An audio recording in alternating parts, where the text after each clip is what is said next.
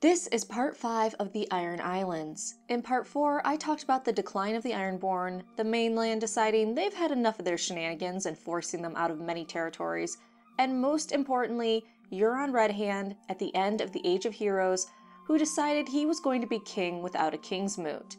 When the priests of the Drowned God decided, heck no, we're going to vote, and tried to convene a king's moot to decide the new king, Redhand and his axemen killed 13 Salt and Rock kings and 100 priests and prophets, and officially made himself king of the Iron Islands. In doing this, he successfully ended the king's moot and set his house to rule for hundreds of years. At this time, the Greyirons were already considered one of the oldest and most renowned great houses of the Iron Islands. During the time of the king's moot, no fewer than 38 Greyirons had been given a driftwood crown. That is twice as many High Kings than any other house. But Redhand ended the era of driftwood crowns with his slaughter at the king's moot, and from then on out, descendants of his line didn't need to vote to be decided king, and they styled themselves the King of the Iron Islands, and wore black iron crowns that passed from father to son. But Redhand's actions at the king's moot had some far-reaching consequences. Galen Whitestaff had forbade the Ironborn from making war on each other. But when the Greyirons decided the Iron Islands were theirs by right, and they wouldn't be taken away, that all changed. The Greyirons decided that there would be no more Rock Kings or Salt Kings, something Maesters believe were part of the Ironborn history since they settled the islands. So instead of allowing the tradition of Rock and Salt Kings to remain on the islands, they reduced them to lords, and those that resisted were quickly put down. This resulted in several ancient lines who refused to kneel, becoming extinct. This Ironborn on Ironborn fighting would continue, and Redhand and his successors would deal with 6 major rebellions, and at least 2 major thrall uprisings over the centuries that followed. Besides infighting, the mainlanders, still a little sore from the kicking the Ironborn had given them centuries before, decided to keep pushing back against them while their islands were in disunity. As the mainlanders pushed back against the Ironborn's remaining footholds on the mainland were lost.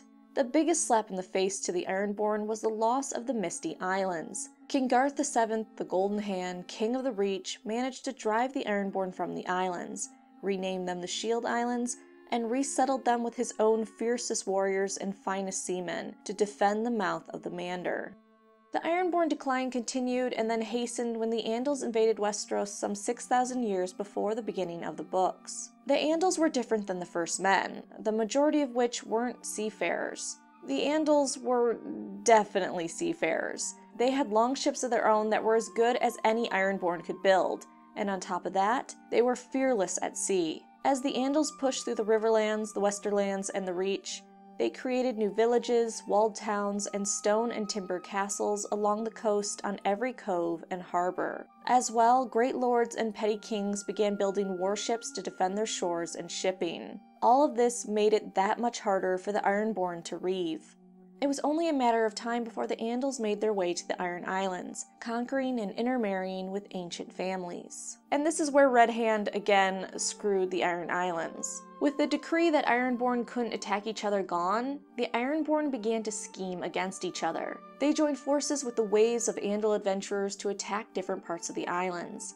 And the Andals both destroyed and intermarried with the Ironborn families in their conquest of the islands. Had they worked together, could they have held off the Andals? Maybe, but not likely. It was the Andals that brought an end to House Greyiron. The last Iron King was Ragnar II, who was betrayed by his own people and his house destroyed when the Orkwoods, Drums, Hoares, and Greyirons joined up with a host of Andal pirates, sellswords, and warlords to end their line. After the destruction of the Greyirons, they couldn't decide who should now rule the Iron Islands, so, and this is a very Ironborn thing to do, they decided they would settle the matter by dancing the Finger Dance. The Finger Dance is a popular game on the islands where players spin a throwing axe at one another and attempt to catch it in the air. Among the competitors, it was Hoares who emerged as the victor, but he lost 2 fingers and was thereafter called Hoares Stumphand.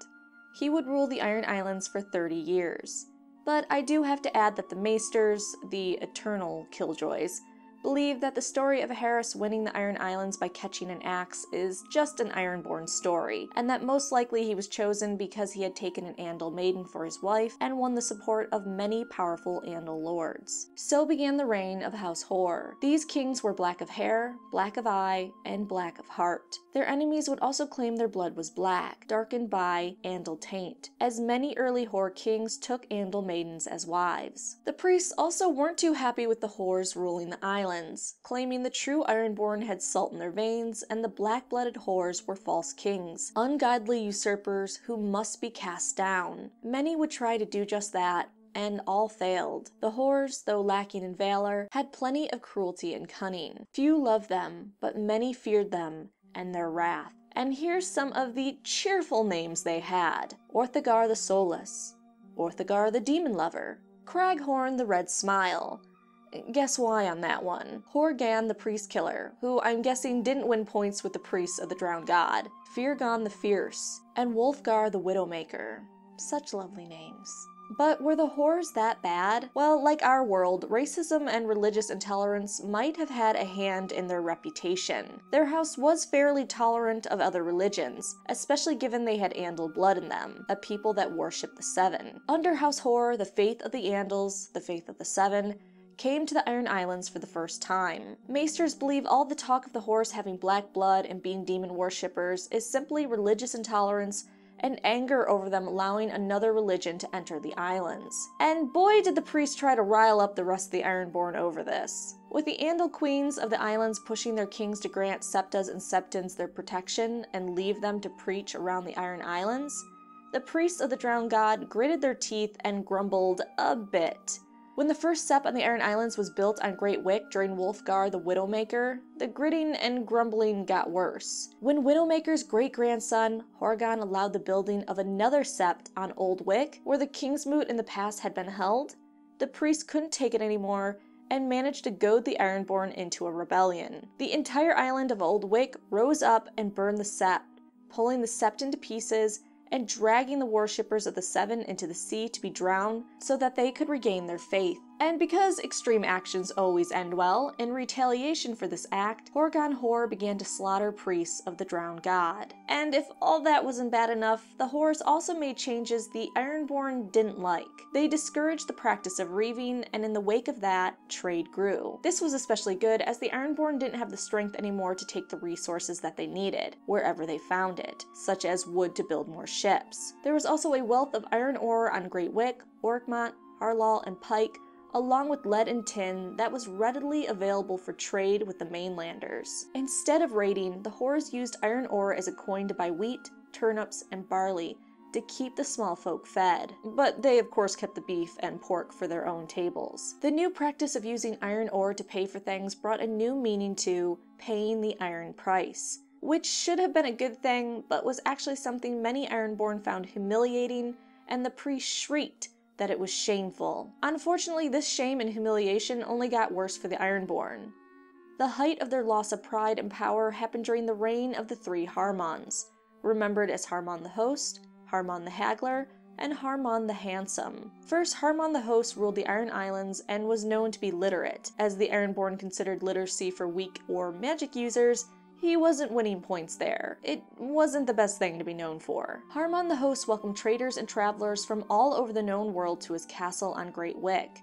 He treasured books and gave septons and septas his protection. His son Harmon the Haggler, who spent his youth as a ward of House Lannister, also had his father's love of reading and became a great traveler, being the first king of the Iron Islands to visit the mainland without a sword in his hand. He also took Lady Lillia Lannister, a daughter of the King of the Rock and the fairest flower of the West, for his queen. He also, later in life, visited Highgarden and Old Town to treat with their lords and kings and to foster trade. As well, Harmon the Haggler's sons were raised in the faith, or his version of it. And I want to talk about his version of the faith really quick, because I find it a bit interesting what he tried to do. So Harmon the Haggler believed that the Seven were the true gods, but he also chose to worship and honor the Drowned God. On his return to the Iron Islands, he openly spoke of the 8 gods, and decreed that a statue of the Drowned God should be at the door of every sept. This didn't make either side happy. The priests of the Drowned God didn't want their god next to false gods, and the Septons of the Faith of the Seven felt the same way. So in the end, Harmon the Haggler took back his decree and declared that God did in fact only have 7 faces, and that the drowned god was an aspect of the stranger. So one of the 7, not an 8th separate god. After his death, his son Harmon the Handsome came to the throne and enacted some changes that the Ironborn also didn't like. Some believe the changes were influenced by his Lannister mother, which didn't help them take the changes any better. First, he announced that from now on the Reavers would be hanged as pirates instead of celebrated, which was a pretty big blow to the way of life the Ironborn had held in high esteem. As I said in part 1, Reavers were placed higher than their fishermen, who basically kept the islands alive with their fishing. Reaving and paying the iron price was a big deal, and still is a big deal to modern Iron Islands, and this was just a punch to the gut. But Harmon the Handsome didn't stop there. He also made it illegal to take salt wives, and declared the children of these unions were bastards, with no rights of inheritance. So now he took away a custom that was basically the Ironborn's way of, well, for one, getting more than one piece of ass legally without their rock wives freaking out, but 2, taking away how they showed their status, power, and manliness. Harmon the Handsome was about to end the practice of thraldom as well when a priest known as the Shrike finally decided Harmon was done and began to preach against him. Soon other priests joined him in preaching against Harmon the Handsome, and the lords of the islands began to rise up against him as well. Of all the people on the Iron Islands, only the Septons and their followers stood by King Harmon. But that wasn't enough, and in a fortnight, he was overthrown. Interestingly, his overthrow was almost done bloodlessly, until the priests that originally started preaching against him got to the deposed king. Shrike tore out the king's tongue so that he might never again speak lies and blasphemies. He also blinded the man and cut off his nose so that all men might see him for the monster he is. In Harmon's place, his younger brother Hygon was crowned by the lords and priests, and what resulted was what I can only call a shit show. And we'll talk about that shit show in part 6. Make sure you give the video a thumbs up, it keeps me from having another mental breakdown, and come back for more Game of Thrones, Star Wars, comics, and things that make me happy.